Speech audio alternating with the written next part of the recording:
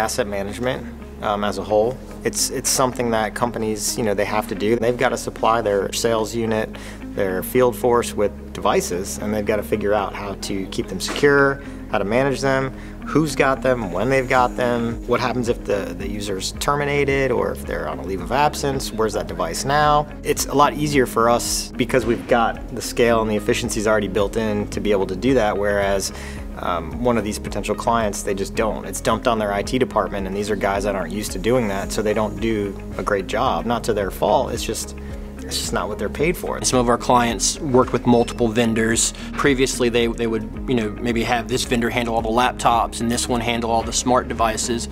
Over time, we've seen the emergence of tablets and things like that. So really, these devices are being consolidated, so they need a single place where you have a staff that can do both. A staff that can work on laptops, that can work on Windows machines, can work on Mac OS systems, as well as the smartphone that everybody has in their pockets now. So we're able to provide all of that. So we do try to be a one-stop shop.